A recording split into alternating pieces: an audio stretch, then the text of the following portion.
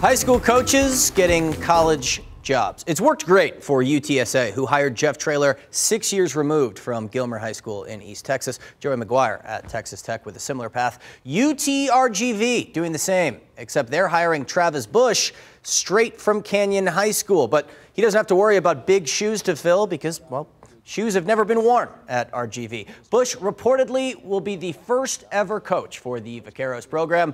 UTRGV will begin FCS competition in 2025. Now, Bush has coached collegiately before. You see here, he was UTSA's first ever offensive coordinator in 2011. He's also coached at Texas State, where he played receiver, the University of Houston, and prior to Canyon at Seguin High School. Give him this, he knows Texas. What this does mean is that they'll need a new coach at New Braunfels Canyon.